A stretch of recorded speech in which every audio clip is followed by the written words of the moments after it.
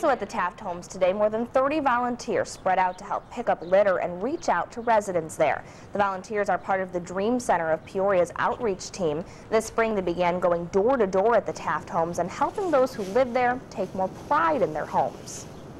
Our goal in even building Dream Center is really to meet the needs of the community, and it's hard to meet those needs if you're not in the community. So in coming here, as I said, all of the programs that we have at Dream Center are based out of those door-to-door relationships and really seeing the needs and seeing the holes that do exist in services.